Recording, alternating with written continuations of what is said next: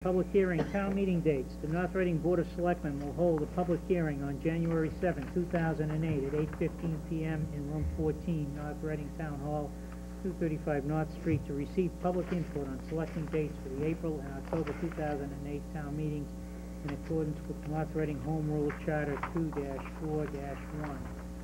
For those who don't recall, I believe it was 2 years ago, we ran into a situation where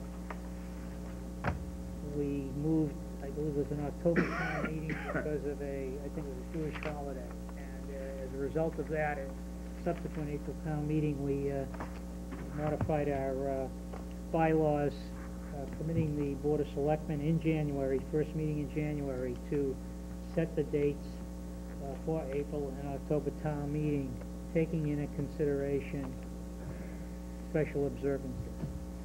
With that, Mr. Delaconis, I have not had the opportunity to check on religious holidays, and I hope that you have.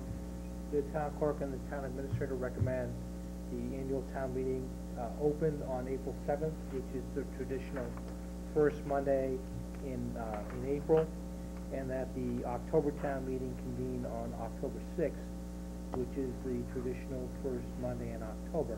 Which says there's no holidays. We're not aware of any holidays. However, there may be someone here this evening that will inform us otherwise. We've checked all of our information sources, and we can find that there are no conflicts with those dates. It is important, however, to note that if the October town meeting were to go to a second night, that would be October 9th, and that is a religious holiday. I believe it's Yom Kippur, and then you run into a conflict on the following Monday, which happens to be Columbus Day, October 13th. So in order to stick with the no quorum requirement, that would then provide that a second session of town meeting would be extended out until this Thursday, October 16th. We may not get there, but there is no conflict for that first evening. Anybody in the audience have any input to this recommended set of dates by the town administrator? It should be April 7th and October 6th. Hearing none, do we have a motion? Can I close the public hearing? What? Close the public hearing. I'll close the public hearing. Mr. Harris. Motion?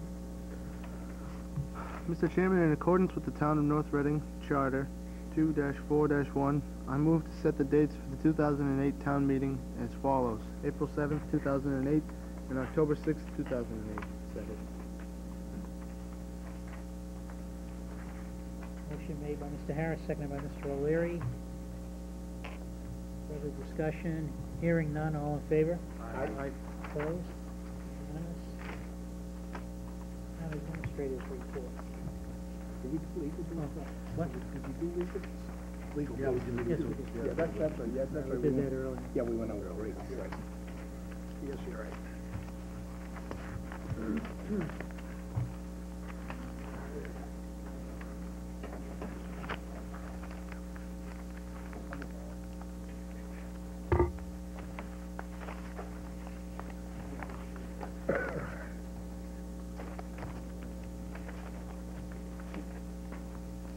Abby is inquiring about this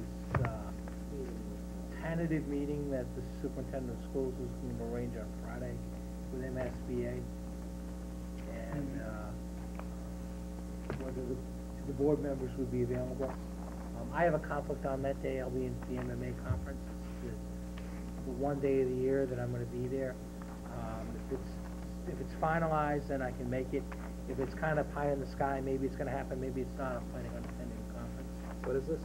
David had received from the building authority that they wanted to have a meeting with the members of the Board of Selectmen, the town administrator, I guess, Yeah, he hasn't got back to me on that. they haven't, well, and what David said was that it could get an answer out of them after the meeting was there. And they did call him back to confirm it, but the question now is, can anybody go, and should we have to change? Well, When is it again? What's the date? This Friday. I cannot. To the MMA meeting, but I'll go to that. They said I'd go to that meeting, so. Right. Sorry for the interruption.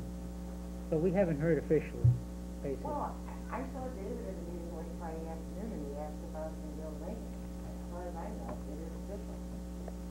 But, I'll send him an email, tonight, and, let him know that he needs to know exactly. No, it makes sense. I'm almost, I'm gonna call him myself, too. I'm almost positive I can't make it. I know I can't. cannot make it.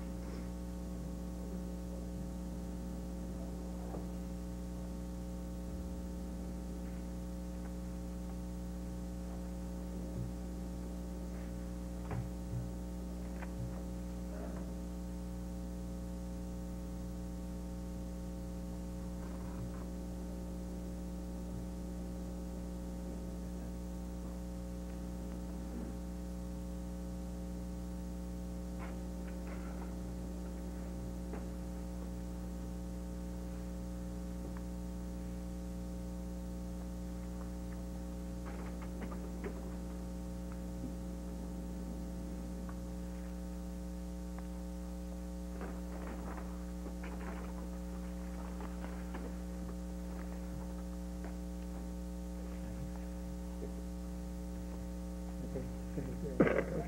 Wasn't part of my report. No, I It know. was- It's been a night of constant, since about 6:45 tonight, it's just been bombarded. I was handed, just as the meeting began, a copy of the information packet that is the affordable housing lottery information for the Edgewood Apartments.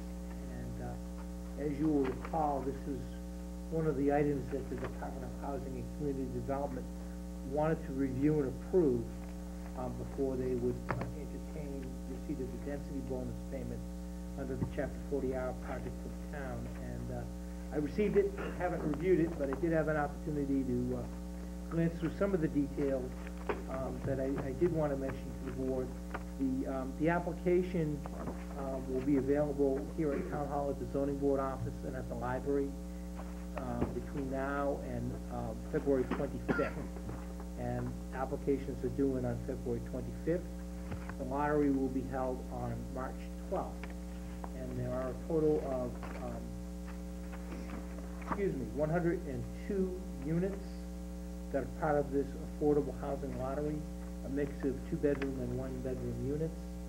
And interestingly enough, a significant portion of those units are reserved through something that we've documented and requested called local preference, which would be for residents of town or municipal and school employees of the town. Of that 102 units, about 70 are reserved through the local preference process. The gentleman who was here earlier tonight indicated to me that typically the lottery process starts slow. These aren't free apartments. They're a discounted rate, but they're still over $1,000 a month. And typically it takes a year or two for the apartments to fill.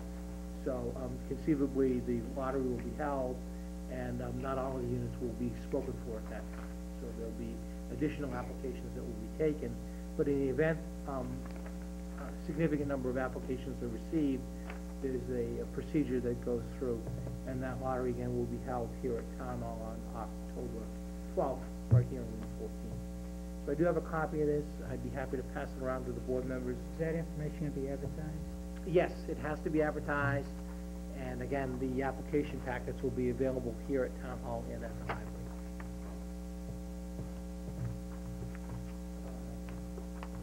Go back to my written report. First on my list is reporting on the telephone system here at Town Hall. As you know, we installed a new telephone system last Thursday and Friday. I think it worked out pretty well. All the employees have been trained on the operation of the telephone system, including voicemail features. The system includes voicemail for all of our department heads and employees here at Town Hall. We will be shortly beginning phase 2 of the telephone installation, which involves the library and the senior center.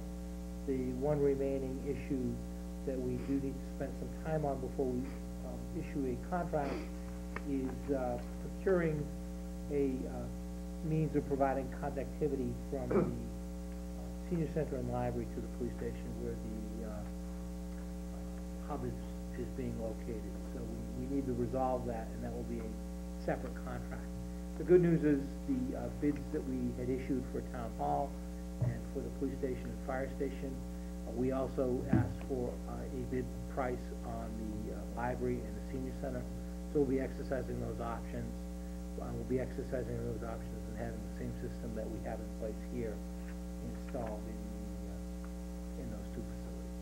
So, any questions about it? Phone numbers that are posted on the website, Yes. any of those changed, or? For the public purposes, they will not have changed.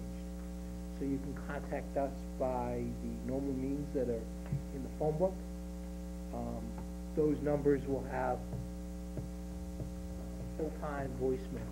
So when town hall is closed, those published numbers that are in the phone book, there'll be message service available to pick up calls, and take care of calls that are coming in. We do have a new block of numbers that we've been issued, but we've arranged that they'll ring off of the new set of numbers and the existing set of numbers. And the cost of retaining those old numbers is in the order of 50 cents per number per month, so it's a really small cost. Great. Congratulations. Yeah. A little later, we were ready to go before the holiday, but we wanted to wait to get our employees trained. Well, it's exciting. It's really, brings us up into a modern age. Good. I actually had someone call me 2 weeks ago, saying, I've been trying to get hold of town hall, there's no one answering the phone. I said, I'll try it in a week or so. Yeah. I said, at least to get a voicemail, Well, you can call me, because They were surprised that they didn't have a voicemail down. Does the system allow you to opt out of the message center and get to Yes. an operator? Yes. Hitting 0 when it goes to voicemail, it goes to bring it Yes. to some other desk? And there are all exceptions that we have. There are some offices where there are 3 or 4 employees that are responsible for picking up a ringing phone. So before it goes to voicemail, it'll ring on someone else's desk. And so in those situations, voicemail is maybe the 3rd option or the 4th option. First, second, and third options are all live people that are sitting at desks. What we want to avoid is that voicemail is a reason not to pick up a ringing phone. If someone is busy, someone's away from the desk on another line, the building is closed, then voicemail is very appropriate. But to have it substitute for someone picking up the phone live, there's no substitute to that. We want to do away from that. And people have been instructed to check their mail every day and voicemail every day and Yeah, respond quickly. it's a bit of a challenge because everyone has a responsibility for, they all went through training. Yes. And they're all given an opportunity to set up their message boxes. And some have done so and done so diligently, and others are still learning the process. But the main emphasis is that everyone will have it. Everyone has to have it. It's not an option. And there's a flag on the phone, instead of voicemail, right? Yeah, it does some pretty neat stuff. I'll show it to you sometime. But it's pretty good in terms of what it offers. Pretty impressive, considering where we were at before. Yes.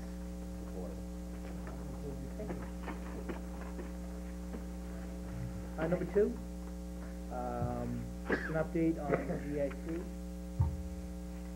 I'm going to be attending a meeting of the Insurance Advisory Commission next week, and it's specifically for the purpose of introducing the GIC health insurance program.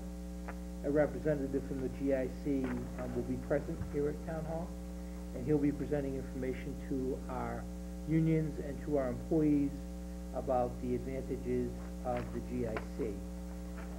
This is a follow-up to the meeting that we had earlier with the Insurance Advisory Committee, which convened in December to review health insurance options with our present carrier, Blue Cross Blue Shield of Massachusetts.